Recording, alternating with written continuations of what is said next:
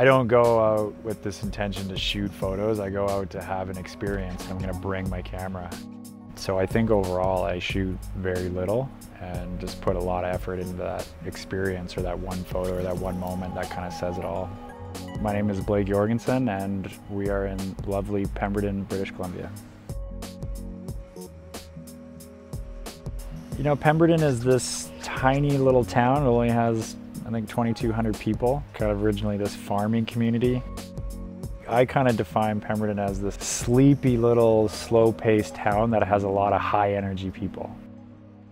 All the times that I came up to Pemberton in my earlier years were always to go mountain biking. Pemberton has an early spring and a late fall, and that time where it's rainy and cold and Whistler is, Pemberton is the spot. It sort of centers on these really fast, flowy trails.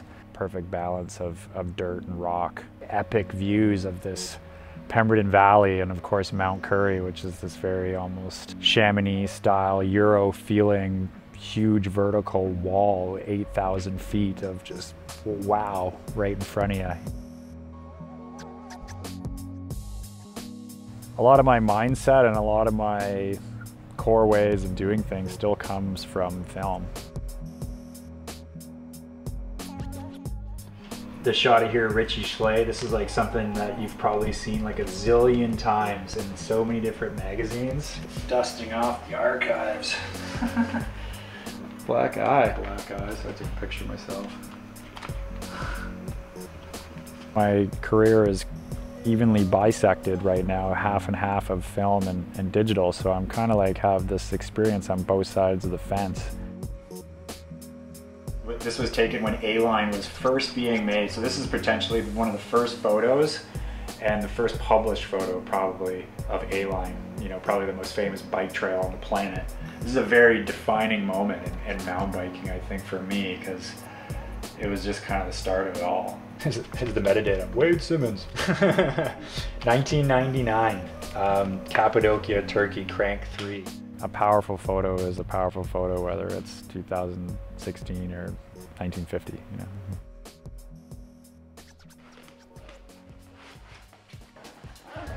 Yeah.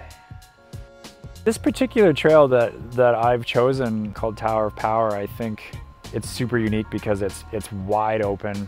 It's got these really unique rock features. There's really nothing like in Pemberton like it, and of course it's just right, you know, square in the face of this monstrosity of Mount Currie. I think it's just a great spot to take photos.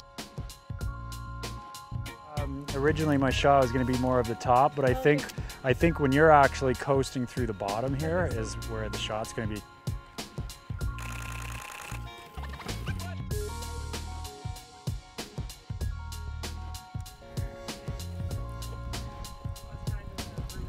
Okay, I think the shot, just by watching you do that, and it's this turn down move right here. Okay! There we go.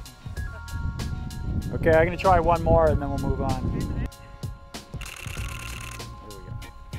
There's this really cool expression that's always stuck with me. Be there, don't not be there. You have to create your own luck, and your only way by doing that is kind of be out there lots, and you have to be out there in a positive way.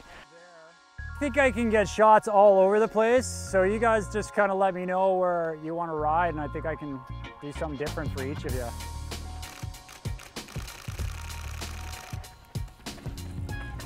Participation within the adventure is sort of part of the formula. So I think with mountain biking, I've always tried to be on my bike and be on these adventures. But I do believe that there was this era in mountain biking where I really tried to break through this identity crisis of it being rad and tricks and more BMX, and or is it motocross or who knows, and it kind of lost this idealism of that it's this tool for adventure.